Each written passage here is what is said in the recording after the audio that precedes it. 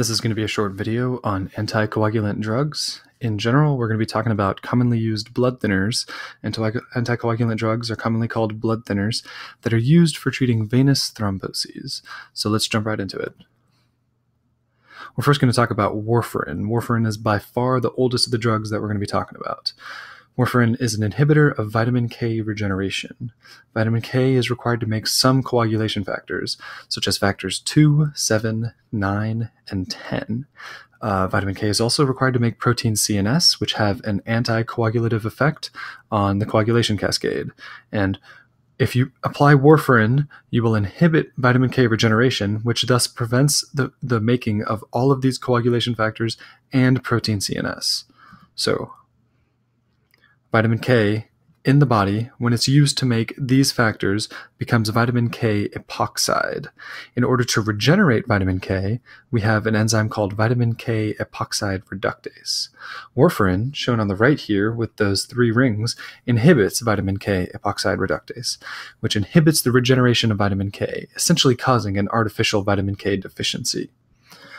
So if we look at the coagulation cascade here, the circled factors are the ones that are inhibited by warfarin.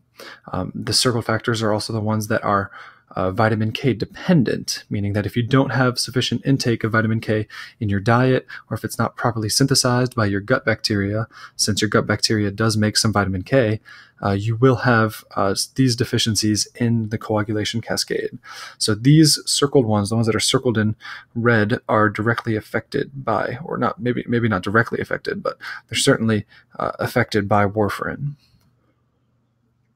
In addition, warfarin also requires bridging to use. Warfarin blocks this list of coagulation factors again. And of these coagulation factors, protein C is the one that runs out first. It's the one that has a short half-life and has a short concentration in the plasma, and those combined make protein C run out first. If protein C runs out, if we can go back to this to the schematic, we see protein C down here has an inhibitory effect on the coagulation cascade.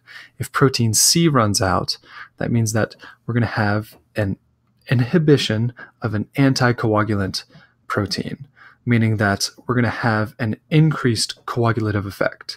So the reason that we want bridging, as we see written here, is because warfarin paradoxically has a coagulative effect at first. So this means that for the first 4 or 5 days of using warfarin, we also want to combine it with another coagulant, like any of the other drugs that we're going to be talking about here. If you don't use warfarin with bridging, you're going to have skin necroses. It's going to cause some clotting in the microvasculature, especially in the fat tissue, and it'll present as dead skin, often on the breast, often on the thighs, sometimes on the butt, where there's fat on the body, and it can cause that tissue to die. One of the main advantages of warfarin is that it can be taken orally, and its effect usually requires a few days to start up, since you are inhibiting the production of these coagulation factors. Unlike heparin and some of the other drugs that we're going to be talking about, you don't directly inhibit them. So when you apply warfarin, the body still has some stores of all these coagulation factors, and it takes until the body runs out for warfarin to take effect. One last thing to note is that warfarin is certainly not compatible with pregnancy, and it can cause birth defects. Next, we're going to be talking about heparin. Now, heparin is a carbohydrate. It's incredibly negatively charged, and it's littered with sulfate groups. There are sulfate groups all over this carbohydrate. Heparin binds directly to a protein called antithrombin. Antithrombin and heparin together bind thrombin and bind coagulation factor 10A. Now, heparin or antithrombin works without heparin, but heparin enhances the effects of antithrombin by a factor of 10,000. So if we see antithrombin circled toward the right of this diagram here, we can see antithrombin has an inhibitory effect on factor 10A production. So X, that's 10, being made into 10A. And antithrombin also obviously has an effect on thrombin, which is 2A right below there. If we add heparin, as shown, just flew in, that'll increase the effects of antithrombin 10,000-fold. And that's quite a big difference, and that's made heparin a pretty popular drug. So heparin has 5 sugars of its long carbohydrate chain that bind to antithrombin. And if you have 18 sugars within a heparin, that's long enough to inhibit thrombin. So heparin alone, with 5 sugars, can bind to antithrombin, which has an inhibitory effect on 10A. If you have 18 sugars, you can inhibit thrombin by forming a heparin, antithrombin, and thrombin complex. Heparin is a polymer, and it kind of acts like a long chain that kind of hugs antithrombin and thrombin together. In order to kind of monitor how much heparin is in the body, you can watch it with anti-10A levels, which is an assay done in the body. It's coagulation factor XA activity that is measured based on the reaction 10 to 10A and how much that reaction rate is decreased when you add heparin, when you add the patient plasma containing heparin to that reaction. You can also monitor heparin with the PTT, blood coagulative assay, and that's worth knowing as well. The antidote for heparin is a positively charged molecule called protamine sulfate, and heparin must be administered subcutaneously, but its effects do happen pretty quickly, much faster than warfarin. Next, we have 2 smaller versions of heparin. The first is low molecular weight heparin, also called enoxaparin. This is a polymer that's about 1/3 the size of heparin, and it cannot complex with antithrombin. It's not the 18 sugars long that is required to form that hug between antithrombin, thrombin. So enoxaparin it does work to inhibit factor 10A. It does not work to inhibit thrombin. So again, you can measure enoxaparin effectiveness with the anti-10A test, and enoxaparin is particularly used when you have an embolism that is associated with cancer, and cancer puts you at a pretty high risk for getting a DVT or a PE, and enoxaparin can be used in that situation.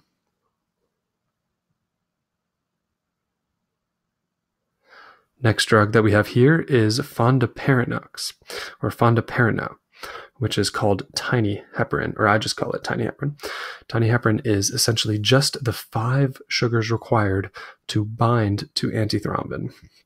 Once again, this smaller version of heparin cannot form a complex with antithrombin to inhibit thrombin, but it can activate antithrombin enough to affect coagulation factor 10A.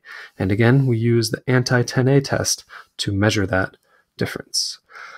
Fondaparinux is actually synthetically made. The other heparin molecules are produced from animal extracts, usually from the intestines of pigs, maybe cows.